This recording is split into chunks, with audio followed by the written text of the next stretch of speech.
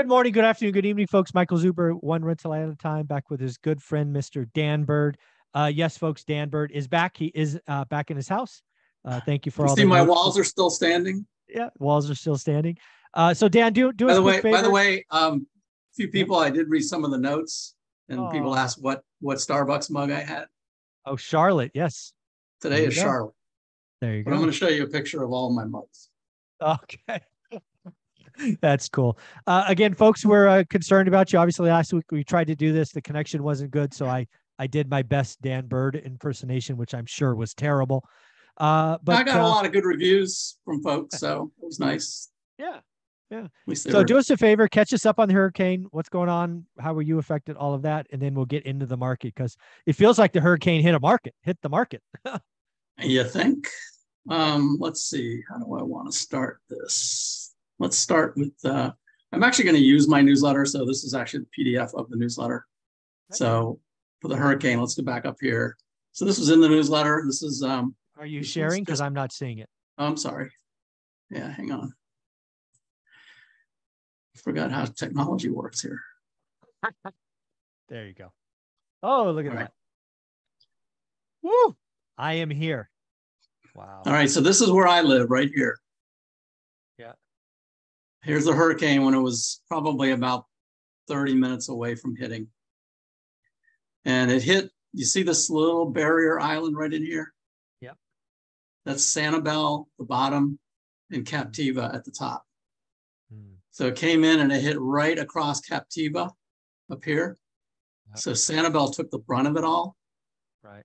And then it continued, it went over and then it stopped. And then it went straight up through Punta Gorda. Straight up like this and then out towards Orlando. Wow. So this hurricane was the worst case scenario of any scenario you could have. It was at its peak, you can see up here 155 miles per hour. At its peak, it was 157. So it was 3 miles per hour away from being a category 5. Yeah. It's a category 4 when it hit. It came in 90 degrees to the coast, which you never want. It had a huge eye. You can kind of see the eye right here. When Hurricane Charlie hit in 2004, which is the worst one before Irma, and Charlie came kind of in 90 degrees too. But Charlie was a really small eye. You could have fit 5 Charlies inside of this one. Oh, wow. That's how wide it was. So that's the second thing is how wide the storm was. So number 1 is it was almost a category 5. Number 2, it came in at 90 degrees. Number 3, it was how wide the eye was, which means the storm and out here in the storm surge, how wide that was. It basically was moving really slow. At one point, it was moving at about 8 miles per hour. Oh. It basically, when it hit the barrier islands, it stopped. So it just stopped here and just pounded everybody for a while and then moved north. And it hit at high tide. So almost every worst case scenario for a hurricane. I mean, Irma, we had 1 or 2 of those. Charlie came in at 90 degrees. Irma kind of came in straight at the coast. Irma came in way down here at Marco and then went right up inside the coast. It wasn't out in the ocean. And Irma was a category 5 when it first hit. But this one had every worst case scenario that you could possibly want. And it's kind of hard for hurricanes to get into the southwest side of Florida. Usually they hit the eastern side over here, or they go up here in the Gulf and they hit up in the Panhandle, or a Tampa or north. It's very rare that they actually hit directly into this area. Okay. So since I was here, I didn't get any of the eye. Okay. The eye went over, by the way, my rental property that we've talked about before on your show is in Cape Coral. Oh. So you can see where this little river is. This is the Caloosahatchee River. Fort Myers is on the south side of that river, and Cape Coral is on the north side of that river.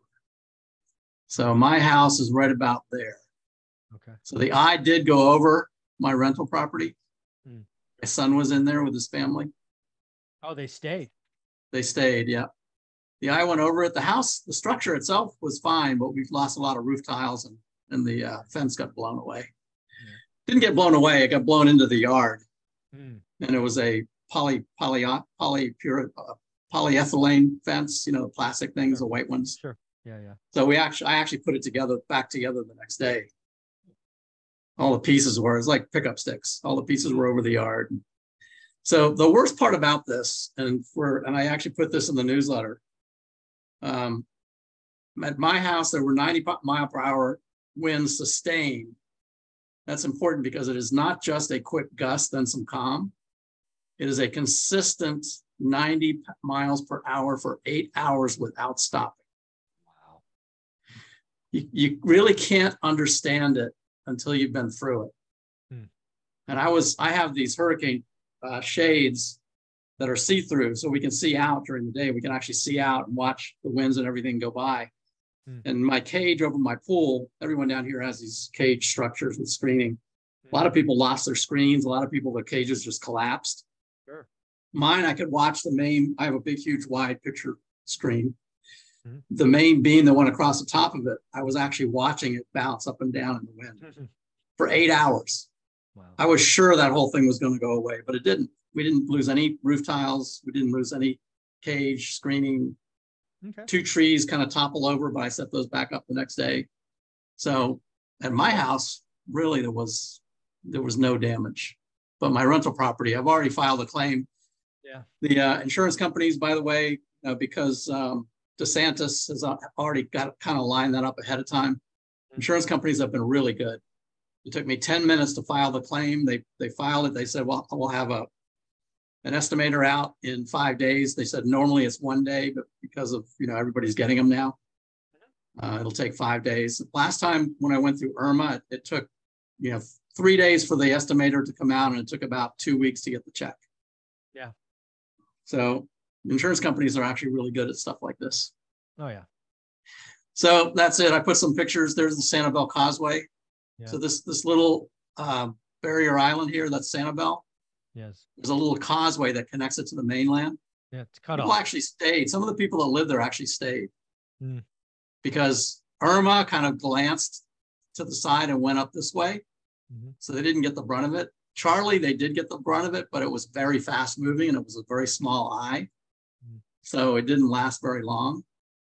So a lot of people stayed because they got complacent, basically.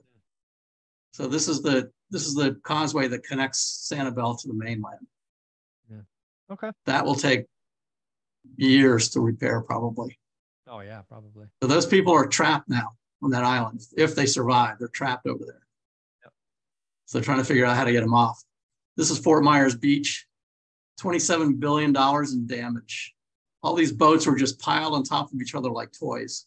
Yeah. I can't believe that. I mean, these are $1 million boats. Some of these. I can't believe people left them there. This is Fort Myers Beach, which is the real tourist section for Fort Myers. This is a real little beach town. It's got beach restaurants and bars and stuff. This is the main street. Yeah. Down Fort Myers Beach. It's basically all a beach now. Basically everything along Fort Myers Beach was wiped out. The new construction did pretty well. Just to give you an idea, for my house, I watched them build it. So what they do is they put cinder blocks for the walls all around, right? And then they knock holes out of the bottom because cinder blocks have that column through the middle. Sure. So they knock holes out of the bottom of each of those columns. They put in rebar and secure the rebar to the concrete foundation. Then they put plywood back on those holes and they pour concrete in through the top. Yeah. It was basically one solid concrete wall all the way up. And then they take the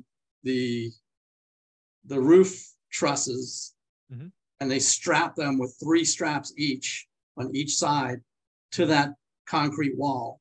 Sure. So the trusses themselves can't go off. So the only thing that really can happen with the roof is the tiles could come off. Sure. The tiles are all cemented down too. I have the kind of the Tuscan Italian type styles, kind of the curved. It's not the regular shingles like most houses around the US have. Right. None of those came off. So, I mean, the houses, the way they're built today are really good. But along Fort Myers Beach, a lot of the new houses that were built that way, the structure still stayed there. But the older houses, and there were a lot of older houses along there that was still with the wooden construction, they are gone. They are completely gone. Yeah. They were showing video. You see some that there was just a pool sitting there with nothing around it. Yeah. Because the house was completely wiped out. Yeah. So this is going to take years to rebuild. Mm-hmm. I've heard it was like the 5th strongest hurricane to ever hit the U.S. Wow. I mean, I can think of Andrew and Katrina, maybe Harvey, a couple of other ones. Mm-hmm. But it's probably the worst one to hit Southwest Florida. Yeah. No question. Okay. So anyway, that's the hurricane. I survived. My house is still standing. Yeah. You know what, folks? We're going to actually just call this video number 1. I know a lot of you were concerned for Dan last week. We are going to stop this video number 2, which will be what the heck is going on with the market? The hurricane. Right. And the destruction in the market. Let's call it that. There you go. There's also a video in here in my newsletter if you want to watch some more overhead shots of what happened. Very cool. Well, Dan, I'm glad you're safe. I was checking on you. I thank you. Glad everything's good. Thank you so much. You bet.